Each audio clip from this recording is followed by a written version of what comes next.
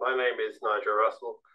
I work at Guy's Hospital in London, the Department of Haematology, and I'm currently the Chief Investigator on the UK NCRI AML18 and AML19 trials. Starting with AML19, which is a trial for younger patients with AML and high-risk MDS greater than 10% blasts. This trial was completed, ran from 2015-2020 for 5 years and recruited almost 2,000 patients. And at ASH, we presented data on the outcome of this analysis, predominantly in patients under the age of 60, although there was about 10% of patients who were over the age of 60.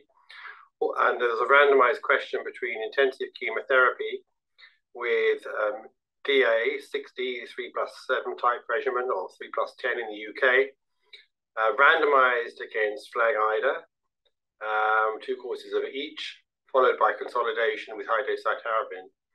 There was also a randomization to receive a single or fractionated dose of gemtuzumab ozogamicin, or GO. So patients are randomized between 1 or 2 doses of GO given on days 1 or days 1 and 4. So it was a 4-way randomization: DA go 1, DA go 2, versus FLAG-IDA 1 versus FLAG-IDA go 2, followed by second induction, followed by up to 2 cycles of consolidation treatment. And to summarize the results, the remission rates of this part of the trial was all patients were eligible except for those who had known adverse risk cytogenetics. The reason being that we know that those patients don't benefit from gemtuzumab. So the overall results showed a high response rate. The overall response rate after the second cycle of induction was over 90% in both arms, and there was no difference in response rates. And neither was there any difference in early mortality, day 30 and day 60, although there was a trend towards a slightly higher day 60 mortality with the fractionated dose of gemtuzumab, 2 doses, compared to 1 dose. Looking at event-free survival, there was a significant event-free survival benefit for the FLAG-IDA go regimen over the DA go regimens. There was no difference between the doses of go 1 or go 2, but when we compared outcome of FLAG-IDA go 1, go 2, versus DA go 1, go 2, there was a significant EFS benefit for FLAG-IDA go. However, this was lost on overall survival, and the overall survival analysis showed no difference in the 1,040 patients that entered this randomization.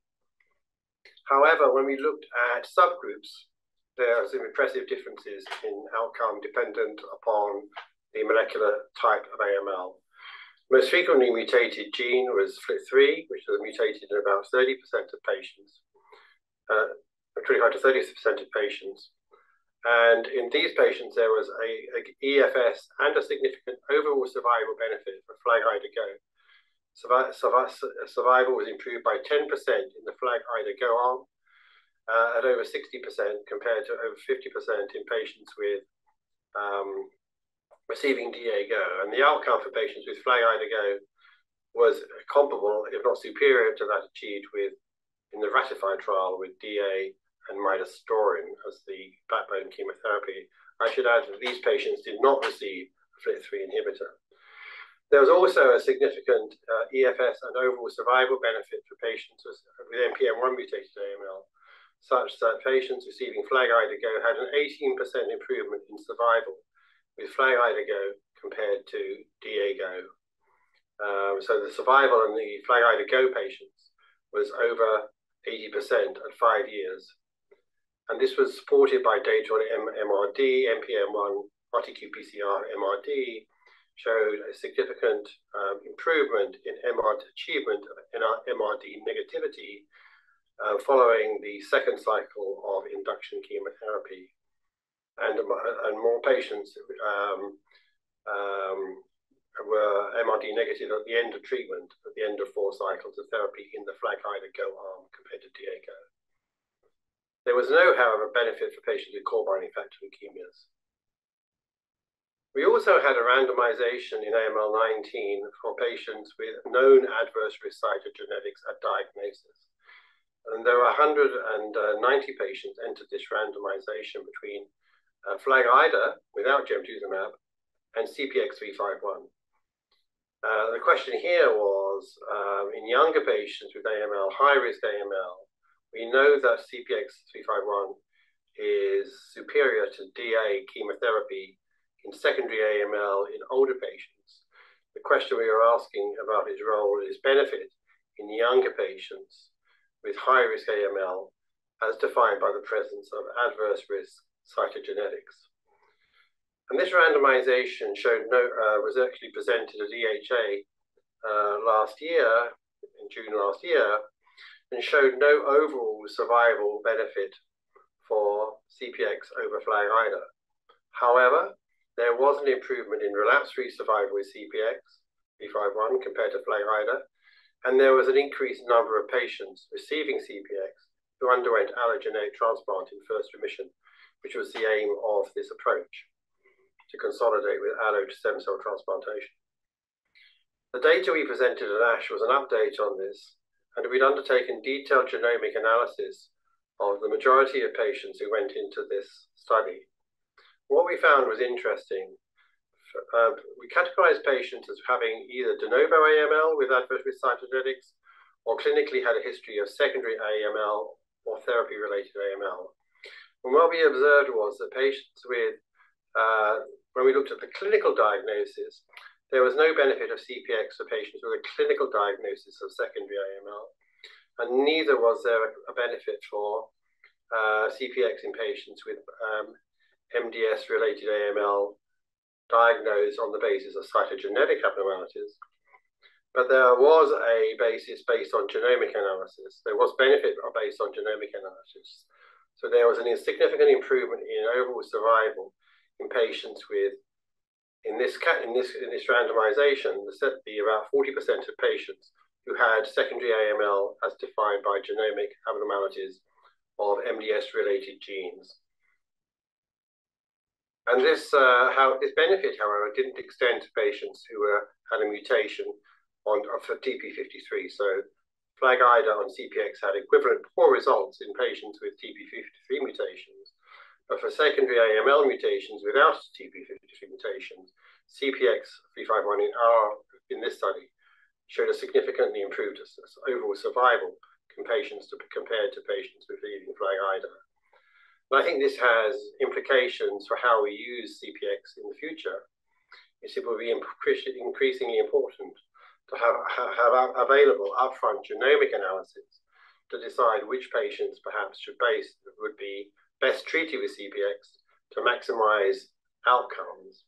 For example, patients with a clinical diagnosis of secondary AML without secondary AML mutations or with TP53 mutations may be best treated with alternative therapies, whereas patients with secondary AML genomic mutations are excellent candidates for treatment with CPX.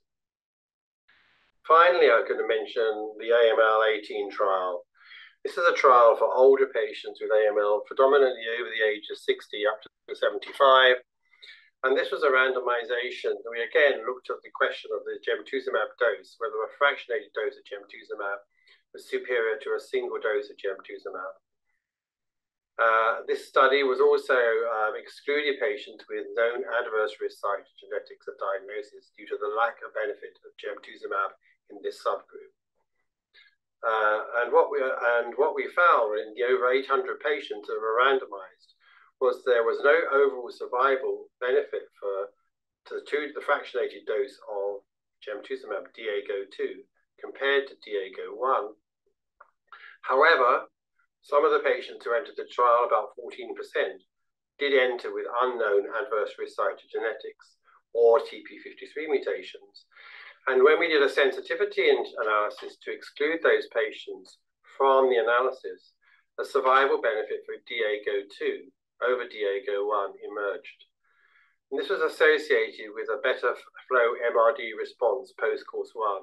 So patients receiving Diago-2 were more likely to be flow MRD negative post-course 1 and low-level flow MRD negative. When we did further analysis, about 30% of patients in this study went on to receive a reduced intensity allogeneic transplant, stem cell transplant, in first remission. And this benefit of DA-GO2 was clearly seen in those patients that were transplanted compared to those who were transplanted having received DA-GO1. When we centered for transplant, the DA-GO2 benefit was lost. So how we interpret this data was that DA-GO2 gave a superior, not overall response rate, but a superior rate of MRD negativity, low-level MRD.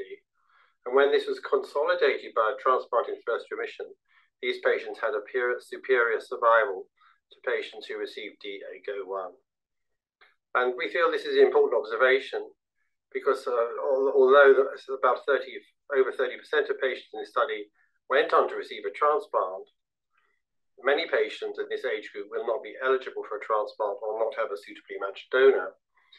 And if the better MRD response that patients get, then perhaps the greater the likelihood that they will get a durable remission following consolidation, chemotherapy, and maintenance, for example, with agents such as oral azacitidine.